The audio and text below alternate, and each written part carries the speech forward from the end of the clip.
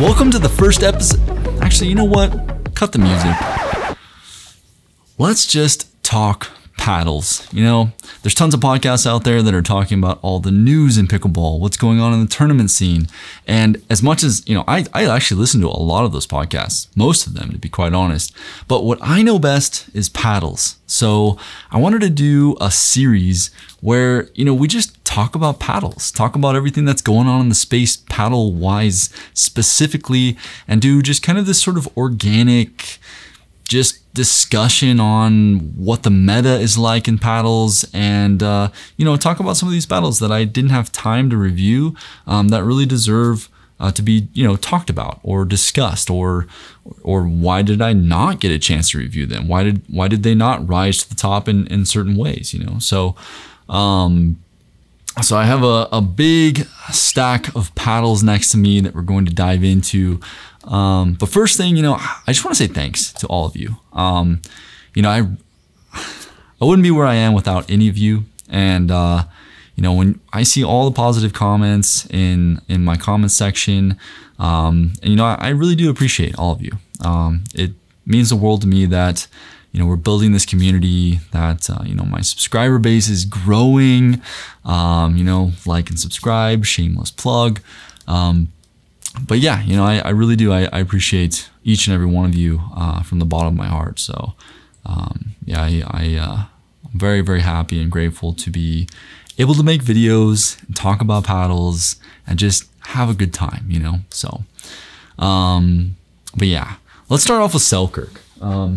So if you haven't heard in the space right now, Selkirk sent off an email that was just massive, talking about all the issues with how paddles are tested, all the regulations in paddles, and definitely sort of placing some attention in certain sectors of the paddle space, saying that there's definitely some love being given to maybe a certain company, and it's crazy. There's always some drama in the paddle space, you know, but it's sort of to be expected, I would say, with how young pickleball is in comparison to other sports, especially how young the tournament scene of pickleball, or the regulated tournament scene of pickleball, is, right? So, yeah, it's wild. But so Selkirk, you know, they've been sending me a lot of their new paddles. We got the Halo, which is the Kevlar Halo, which is going to be a Kevlar carbon fiber blend. It's 14 millimeters. Good paddle. I was using it the other day. I used it when they first sent it to me, and you know, it didn't totally wow me in any particular way. It doesn't feel, I don't know, it doesn't have as much pop as most 14 millimeters do for me.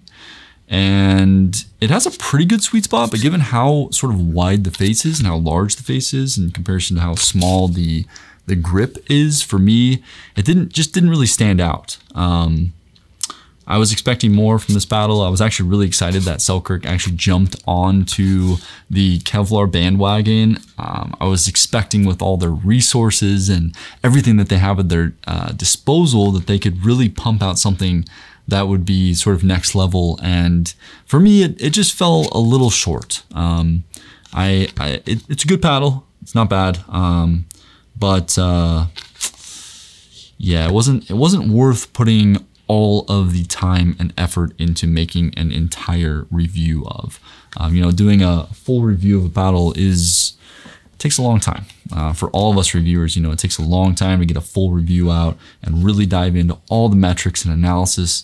And when I pick up a paddle like that and I play with it, and I'm totally fine with setting it down. In fact, I kind of want to just set it down and pick up a paddle that I really love, you know, like a Honolulu J2K or the Mach 2 Forza, or even the Honolulu J3K or J7K. Those are some of my favorite paddles right now. And the Selkirk Halo definitely was not super exciting for me. They sent me the Selkirk Amped Pro Airline as well, which is the Invicta and the Epic. They sent me both of these paddles. I like these paddles. They're pretty good. solid for sure. I'm not the biggest fan of edgeless paddles personally. I do like the edge guard. I think it adds stability.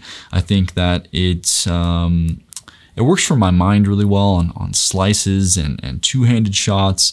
My two-handed backhand tends, I don't know why, it's a mental thing for me, but they're saying that they put a layer of fiberglass on the outside of these paddles, which they're saying adds more durability to it.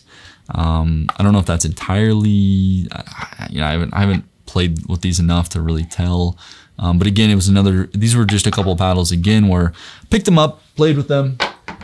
They were nice. I wanted to get a review out because it's Selkirk and, those videos would do well. But for me, it didn't do, they weren't great for me, So, yeah, so I just kind of put them back in my bag, kept trying to get footage of some play sessions with them, and I kept putting them back in my bag and just didn't feel super confident playing with them. And so, some other paddles definitely moved up to the surface of my priority levels, and they just got kind of pushed down. So as far as Selkirk goes, I have some respect for them for that email that they sent out for sure. Definitely calling out certain parts of the paddle industry. Definitely really isolating some holes in the paddle industry right now. Some issues, which is nice. But, as John Q said in his recent podcast, we have to be wary though, because Selkirk could also have some hidden motives in doing that. It could be a PR thing. It could be, you never know, is that for sure the case? No.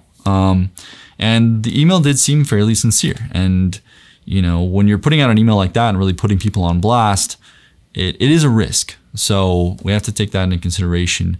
If you're taking a risk to put somebody on blast, you're also taking a risk on what that will do to the perception of your company, right? It was very well received from pretty much everybody in the paddle space. So, yeah, but a lot going on with Selkirk right now. I would say drama-wise, but not much going on paddle-wise or innovation-wise, which is always kind of a bummer for me because, I just expect more from these larger companies, like Selkirk. They have so many resources at their disposal, but they're not putting out products that are wowing me in any way. I was going to say wowing us, but I don't want to speak for you. But, for me, it's just, these paddles don't wow me. I don't pick them up and I'm like, oh man, this is amazing. This is, a paddle that I would spend $250 on or $150 or $330 on, it's like, no, I would pick up many paddles over those. So, and that's just the reality. So, let's jump into the next ones. So we have the Gruvin Laser 16X and the Laser 16S. These paddles are awesome. I really, really like these paddles. I would probably give the edge to the 16X. Given that it's elongated. These are Kevlar carbon fiber blended paddles, which is nice. The 16X for me is definitely the standout. I do like the 16S as well. It just doesn't have quite as much pop or power as I would like for some of the at the line aggression that I would like to have, but it does have really good control, which is nice. The 16X for me it has that Gruvin plushness off the center of the face, which is nice. So I've always noticed that with Gruvin that they have a sort of plushness to their paddles that it's unique. It's different than other paddles. It feels so nice when you hit it off the sweet spot of a Gruvin paddle. And I think the Kevlar actually accentuates that as well. It has really good spin, certainly top tier spin, good power, good pop. The grip feels really nice and solid. The whole structure, the organic feel, the integrity of these paddles feel really nice. So the 16X was a standout for me for sure. I do really, really like this paddle. So I like both of them, but the 16X was the standout for sure. We have this Versix Vector paddle. So this paddle is pretty interesting. It's a 15 millimeter paddle. It's thermoformed, feels really nice, solid all the way around. It's a good price point. I think this one comes in at $135 before discount code. And of course you can use STS Pickleball for essentially every single company in the space as a coupon code. But yeah, this paddle has some rigidity off the face. Really good pop, solid power. I like the face shape. Again, just the integrity of the handle, the feeling of it feels very ultra premium. It doesn't feel cheap or tacky in any shape or form, which is nice. And yeah, I don't know, this is a solid paddle for a solid price. So this was kind of a standout, just given that it is a good price point. So I wanted to give a little shout out to this because I was playing some really good games with this paddle, and I like this paddle quite a bit, especially for the price. Next up, we have a paddle that I will not be unsleeving. This is the Neonic Flare. So I wanted to say Shogun because it's very similar to the Shogun, but this is the Neonic Flare. So it is using titanium weave, just like the Shogun from Bread and Butter, but in a more standard sort of wide body shape. So this paddle is pretty freaking awesome. I actually love this paddle. It has that really interesting plushness, that kind of springy nature off the face, that soft springy nature off the face that titanium weave gives, but it has a massive sweet spot because of the shape of the paddle. I'm not going to talk too much about this one, but I'm really enjoying this paddle a lot. I love when companies take new tech and fill gaps that haven't been filled with that particular new tech, right? So Neonic took a more wide body shape and they slapped some titanium weave on it. And now we have a very unique paddle that has new tech on the face material with a shape that we haven't seen with that particular face material, which, you know, it's not a groundbreaking concept, right? But ultimately it does fill a gap in the marketplace and really makes it unique. It's a differentiator, and I think it's smart. I think Neonic's doing a great job here.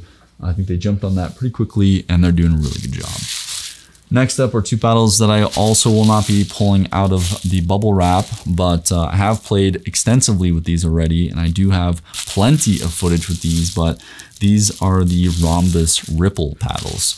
So we have the R2 and the R1 already. So these paddles are great. Super hot off the face. They have a sort of carbon rib structure similar to Gearbox. The owner's going to be sending me a deck on that soon, which is essentially just a lot of R&D and information on what the internal structure looks like. So we'll be talking about that on the review of this paddle. So I will be doing a full review of the Neonic Flare and a full review of the Ripple paddles coming up soon. So definitely stay tuned for those, because these are some hot paddles. And then last, I just wanted to talk about the Honolulu paddles. So these are the J3Ks. So the J3K, initially when I first picked up the J3K, I thought it was good, but I was a little unsure. I didn't know if it was going to be just, I don't know. It didn't super wow me. I picked these back up the other day, and I didn't play too much with the J3K Pro when I first played with these paddles, but the J3K Pro wowed me the other day. The original J3K is solid. It's a great paddle, definitely more control oriented, but it didn't super wow me. I feel like it's just a solid paddle. But the J3K Pro, this is a solid paddle. I really like this one.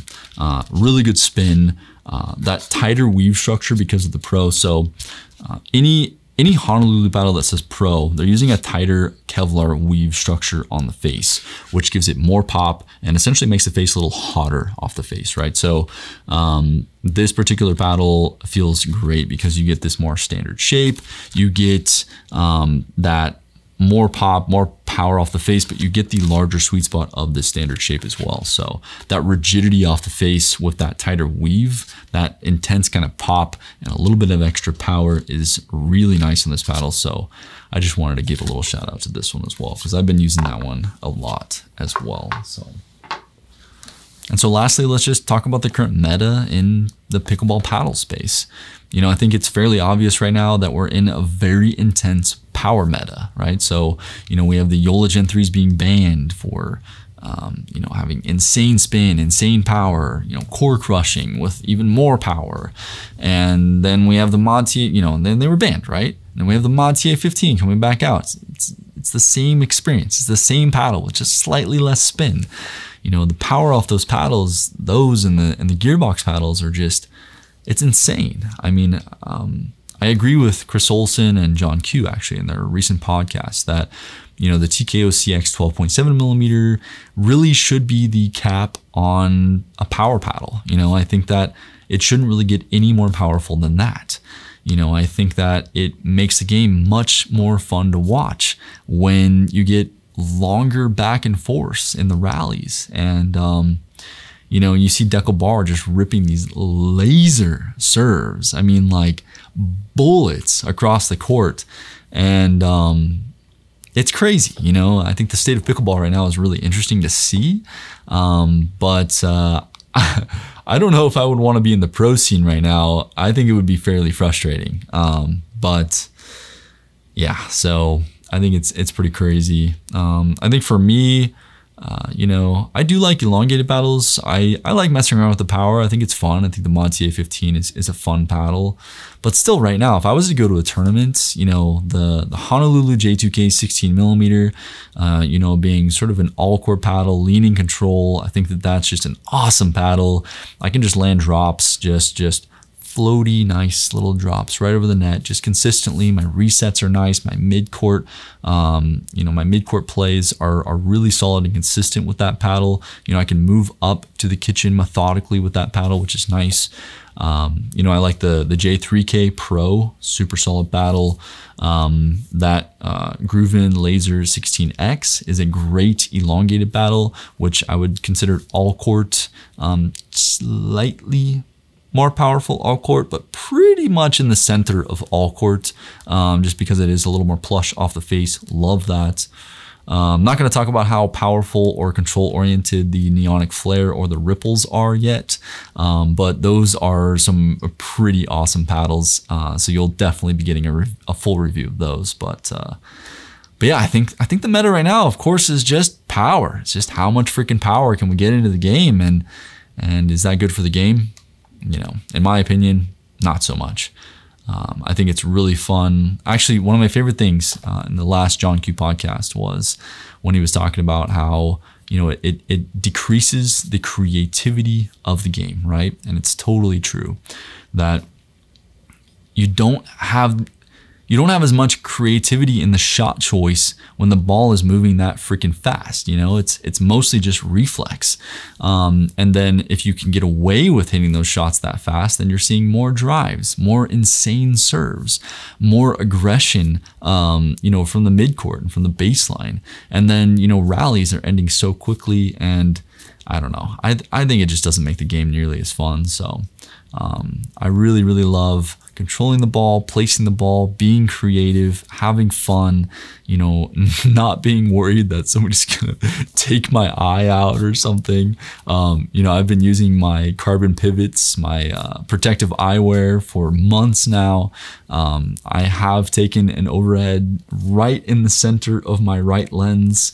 Thank goodness I had those on, which is super nice. But yeah, it's crazy out there. So but that's it. Just wanted to have some fun, talk about some paddles, do something a little different, and touch on some paddles that I, you know, haven't had time to review, and touch on some upcoming paddles that are pretty exciting in the space. So hope you enjoyed.